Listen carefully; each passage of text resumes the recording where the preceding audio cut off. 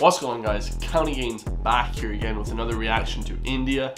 So today we have a video called 15 Things You Didn't Know About India. So this one should be absolutely fire. I've reacted to a lot of different Indian artists, rap artists, pop musicians, all that kind of thing. So this one should be crazy, guys. Make sure to hit that subscribe button. Tell me down below what you guys think. This is going to be called Irish Guy Reacts to Indian Facts. So let's get it.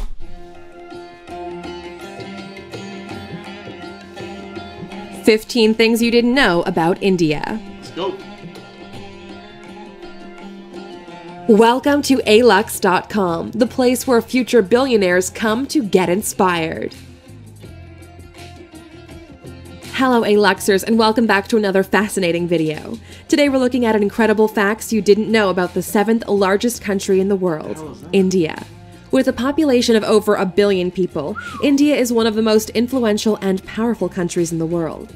Its cultural history is particularly complex and detailed, spanning 4,500 years of predominantly Hindu philosophy and theology. Thousands of years later, modern India is profoundly different, with its own colossal film industry, a diverse population, and an astonishingly big workforce. Because alux.com is dedicated to becoming the world's best resource on the most interesting countries and destinations, we couldn't wait to bring you 15 things you didn't know about India. Let's get it. Number 1. Bollywood's highest grossing film made 27 times more than Hollywood's highest grossing. Whoa! It made 30 times more than Hollywood's highest grossing film. What? I'm going to be reacting to loads of Indian stuff, guys. Like I said, I react to loads of Indian movies, Indian rap music. This is crazy. Film. For every 600 films Hollywood produces, Bollywood will make 1,000. They're the most profitable films, too, when you compare the numbers. Hollywood's highest grossing film was 2009's Avatar, which made $2.8 billion at the box office. In stark contrast, the Bollywood film 3 Idiots brought in $76.81 billion. Now that's a profit. 3 Idiots. That sounds like, yo.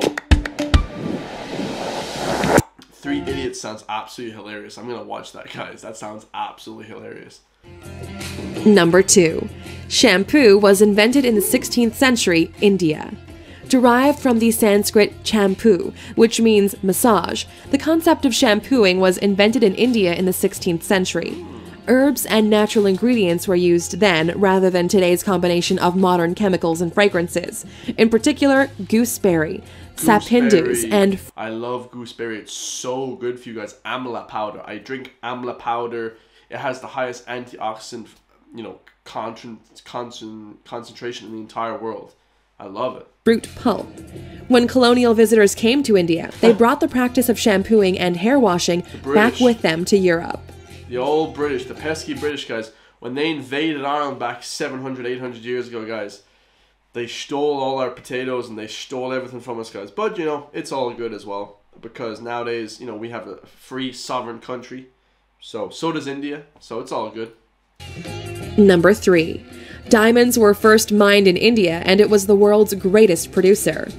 India was the most productive diamond mining country in the world until diamonds were found in Brazil in the 18th century. There are now 3 active diamond mines in India, and the 3, that's a lot. I believe that the 3 biggest are South Africa and Brazil and India. Famous Kohinoor diamond was found in the 13th century.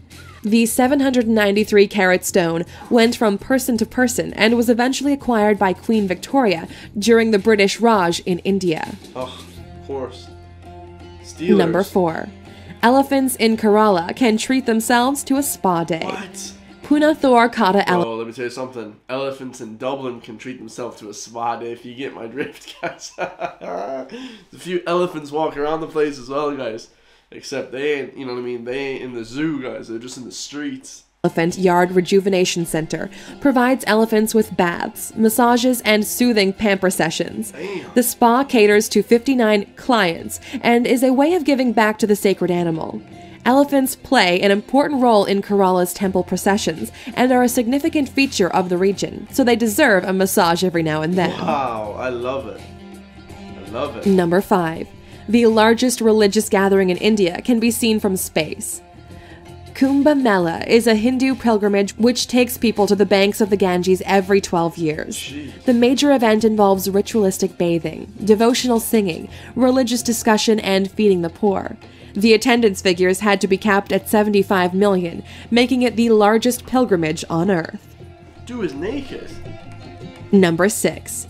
Ancient Indian civilization is the oldest in the world. Whoa. We often look to ancient Greece and ancient Egypt, but Indian civilization dates back to 2400 BC, when it was split into 16 monarchies known as the Mahajanapadas. There are even authenticated human remains that date back to 30,000 years in South Asia. The oldest Hindu texts were written between 2000 and 500 BC, as well as the first texts on science, medicine, and astronomy. We actually owe the number 0 to Indian mathematics, who created the concept. Wow. We don't really have ancient history in Ireland. A little bit, guys. We have like the Bronze Age, the Iron Age, the Dark Ages, that type of thing, but we don't have like a super long history in Ireland. Like the Celts came in like what, the 15th century or some shit like that, the 12th century or something, and then that's about it. Number 7. India is home to every major world religion and doesn't have a national language. Hinduism. So Ireland's national language obviously is Irish, but we don't really speak it. In India, they speak like 5 different languages. Christianity, Buddhism, Islam, and Sikhism all have a place in Indian society, with the most dominant being Hinduism and Islam, covering 80% and 14% of the population, respectively.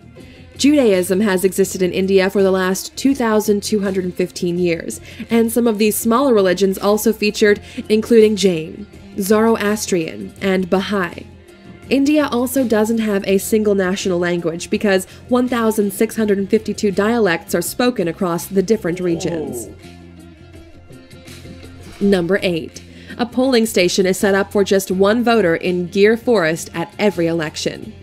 Every election, Marant Barandas Deshandas gets his local polling station entirely to himself because he's the only resident of Gir Forest. That's awesome. He's been voting in Indian elections since 2004 and never misses one now that he has his own personal polling station. Seems pretty chill. Mahant is the caretaker for the one temple in the forest in Gujarat, a home he shares with the rare Asiatic lion. Whoa. Trying to get eaten by If you're a lions. PT sick of posting So on he's pretty Instagram much all day, he's just chilling on his own. That's a good gig he has going on there, guys. That's a really good gig. Number 9. The Indian government has used scaffolding to hide the Taj Mahal when airstrikes are predicted. Huh. During the Second World War and the Indian-Pakistan Wars, scaffolding was put up around the distinctive domes of the Taj Mahal to make it less obvious from above. They feared strikes by the Japanese Air Force during World War II, so hid their most famous landmark. More recent threats to the Taj Mahal include the rising levels of the Yamuna River, which has cracked the tomb underneath the structure. There have been predictions that the tombs could collapse at any time. Jesus. Check out our video, 15 Most Expensive Man-Made Attractions in the World, to find out what ranks along the stunning Taj Mahal. We have the Cliffs of Moher. That's probably one of the most stunning things in the entire world, guys. They're like 3,000 meters tall or 3,000 feet tall or whatever. And they're humongous, guys. But they were man-made. They're not man-made. They're obviously made by nature. So, but they're one of like 7. They're not one of the 7 wonders of the world, but they should be up there. Number 10. Indians invented navigation, yoga, the world's cheapest car, Whoa. and thorium-based nuclear power. Whoa. Indian society can take credit for some of the most important inventions in the world. They were the first to create the concept of navigation over fast. 6,000 years ago, using rivers and seas. Yoga was created 5,000 years ago and has roots in Hinduism, Buddhism, and Jainism. The world's cheapest car, the Tata Nano, which costs around 100,000 rupees, the equivalent of $1,400. That's And fast. India is the home of the first next-generation thorium reactor. What the hell is that? The country is aiming to produce 30% of its electrical power with thorium by 2050. Whoa. Number In 11. Ireland, guys, we invented submarines. Not submarine sandwiches for you fat asses out there in America. Submarines as in like the things that hold, like the kind of sausage shaped boats that fly underneath the water. You can stay at the former Indian royal residence for $88,000 a night. If you want to stay at the lap of luxury, forget Paris and forget Dubai. India is I think Mr. Beast did that. the home of the most stunning palaces in the world. Once the home of the Maharajas, there are opulent palaces throughout the country, with some dating back hundreds of years. The Kumarakam Lake Resort hosted Prince Charles's 65th birthday, and the 450-year-old Samod Palace in Jaipur has hosted famous faces from all over the world. Wow. Incredible. Number 12. King Jai Singh of Alwar snubbed Rolls-Royce in the best possible way. India has a long and colorful history of quirky monarchies and extravagant kings and queens. The King of Alwar in northeast India was insulted by a Rolls-Royce salesman when he visited a showroom in London. A very proud man, he ordered a whole fleet of Rolls-Royce cars and gave them to the city's waste department so they could use them to transport rubbish throughout the city. Dude, that's crazy. What a man. Number 13.